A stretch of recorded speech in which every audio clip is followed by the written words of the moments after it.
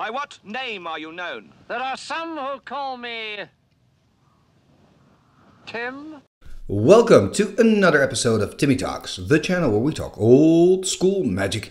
And today I have a top 8 match for you from the Uthden Troll Cup. So lately I've been sharing a lot of matches from this great tournament that was held in Leeuwarden, and now we've reached top 8. So this is one of the top 8 matches, and this is between the deck versus Green Stompy. Now the Green Stompy deck we've seen before on this channel. I believe the upload was last Tuesday. So if you want to know more about this deck, you can have a look at that match. If you want to know more about the deck, I've actually made a playlist because I realized that I have so many games with the deck. Why not make a playlist? So if you want to get to know this deck better, if you don't already know this deck very well, then you can click on the playlist. I also want to make a little side note. I don't really know if this is your traditional the deck or if this is some kind of spin-off. The thing is, when I watch these videos and I see, you know, blue and white and a lot of staples, you know, and your standard black splash, whatever, to me it looks like the deck. But please let me know if it's not the deck. I'm always willing to learn. I'm always open to hear new things.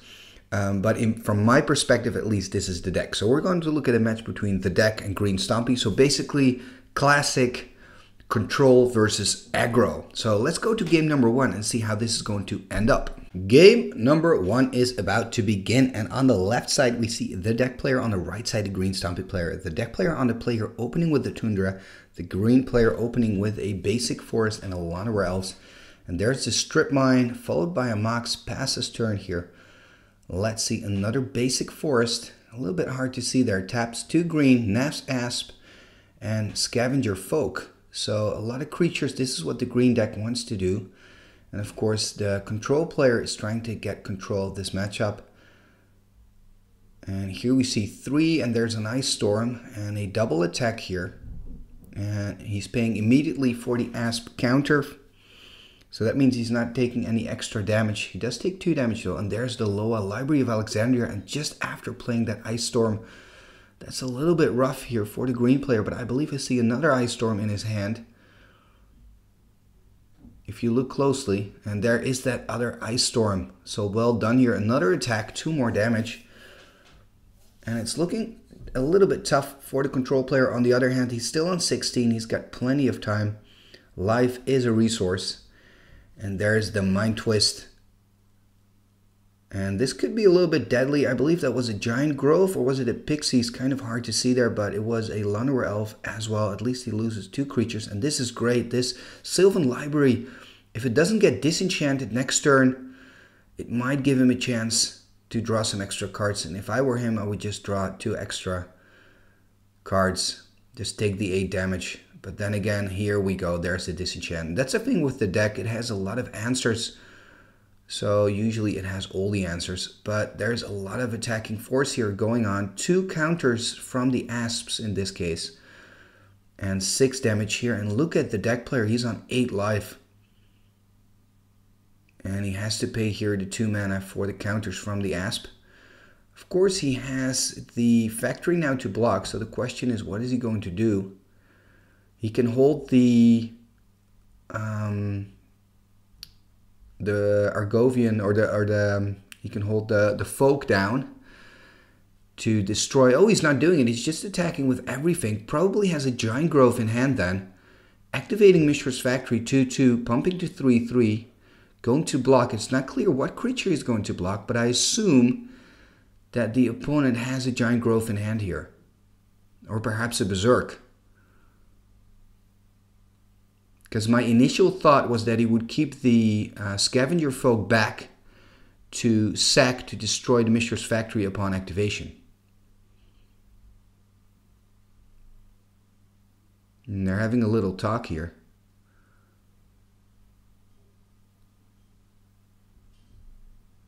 And look at that. He's deciding to let the factory be destroyed, instead use his Giant Grove to deal extra damage. That's actually not a bad idea, not a bad decision, because now he's on 2 and he has 4 creatures and the deck player only has 1 blocker. He needs a balance. If he can play a balance now, he's back in the game. Paying 2 could be a balance. Oh, this is so deadly. Oh, this is so deadly. Ay, ay, ay, ay, ay, ay, ay, ay, ay. I mean, the deck player has to sack a lot as well, but oh my goodness. Okay, he's going on 1 and a giant growth. Okay, and that's the victory. For a moment there, I thought maybe the deck player is going to find his way out of here, which would have been cool as well. But then again, that balance also worked against him. I mean, he had to play it, but he lost his entire hand. He lost almost all of his lands. So yeah, it's what he had to do. Maybe he should have decided to keep the Mishra's Factory as a blocker. Then again, it means you don't have any mana anymore. You don't have blue, you don't have white. I mean, you can't play your spells. So it seems like a logical decision here from both players.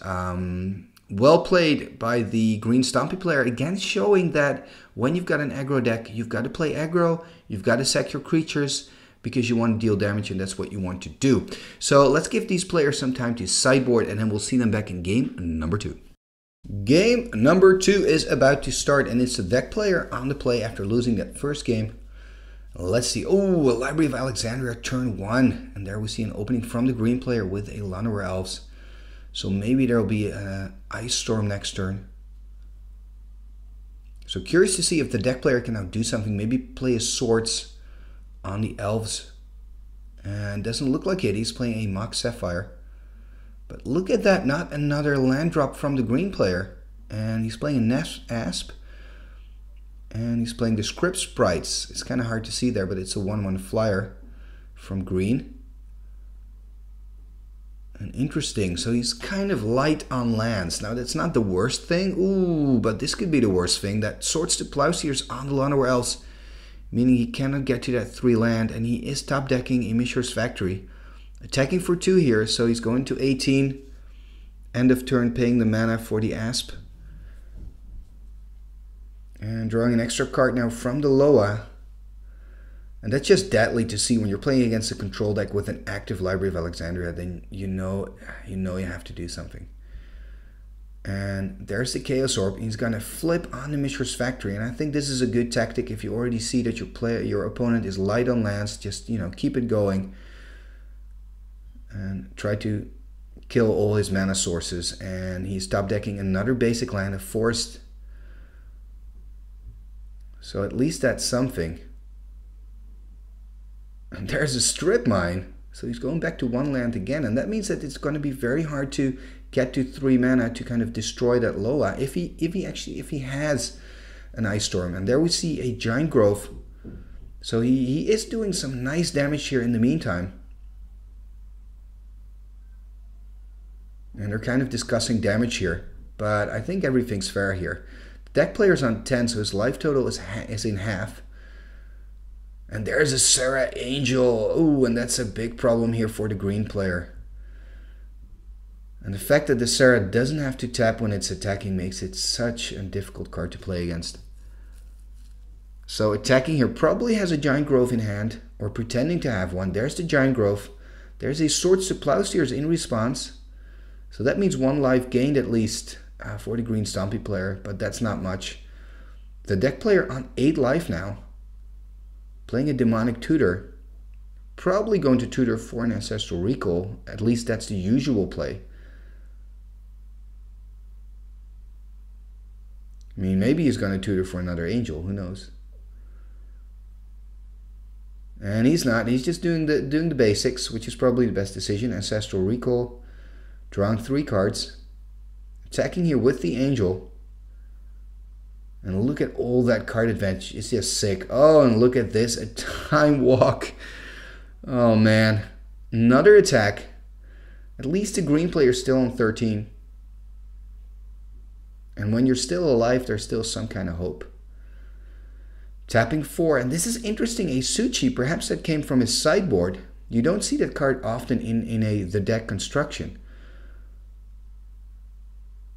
And there's a Sylvan Library. If this Sylvan Library can stick, there's a Disenchant and an Avoid Fate. Nice. Sometimes I forget that Avoid Fate can also be used on, or can be used on any permanent that you own. It doesn't have to be a creature. Anyway, there's another disenchant, and that's it. That's game. There's no way for the Green Stompy player to keep up with all this violence. There's just too much removal, too much control, too much card advantage for sure, and the creatures from the deck were just too powerful, at least in this game. So the nice thing is here, we're going to get a game number 3. So we're going to give this player some time to check their sideboards again and make their decisions. And then we're going to game number 3. Game number 3 is about to begin, and it's actually the first game that the green player gets to start, which is of course with an aggro deck, very important here. And there it's the script sprites here, turn 1, Underground Sea, passing turn. Let's see, second basic land, attacking here with the script, and playing an Argovian Pixies. And this card can do awesome things when faced with a Mishra's Factory. And the deck player a little bit in the tank here. He has to discard. Oh, that is trouble here.